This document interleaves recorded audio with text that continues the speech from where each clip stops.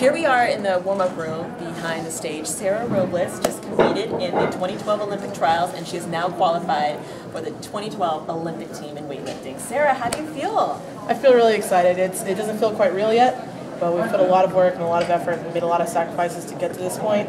So it's nice that it finally paid off. Yes, yes. Are you satisfied with your performance? It wasn't my best. Okay. We were anticipating doing more, but it happens. So back to the grind. Right. Keep training, and then at the Olympics is where I get to shine. Right now, make the team, then get a medal. Exactly. Focusing on right now, as you did, and you did a great job. Thank you. Yes.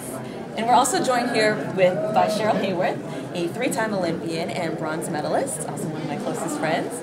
And she's obviously very experienced and has been down the road that Sarah is about to embark on.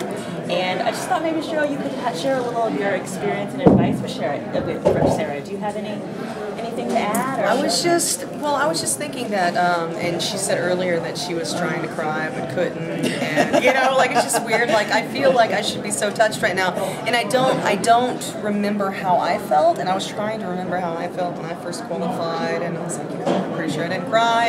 It just whatever happens naturally and organically is going to happen, but.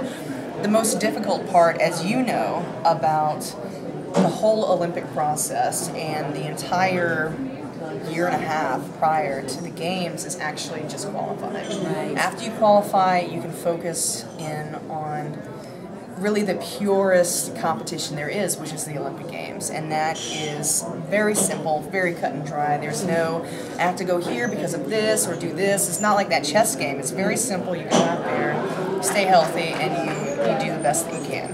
Very pure competition, very simple, not a lot of baggage, so I think Sarah will do just fine. Exactly, and you're heading out with a teammate as well. The other qualifier for the 2012 Olympic team is Holly. So you both will be heading to the Olympics together. How does that make you feel having a teammate? We were actually just talking about that because we both kind of came out of nowhere, from different sports backgrounds, and then she beat me out at our first junior nationals.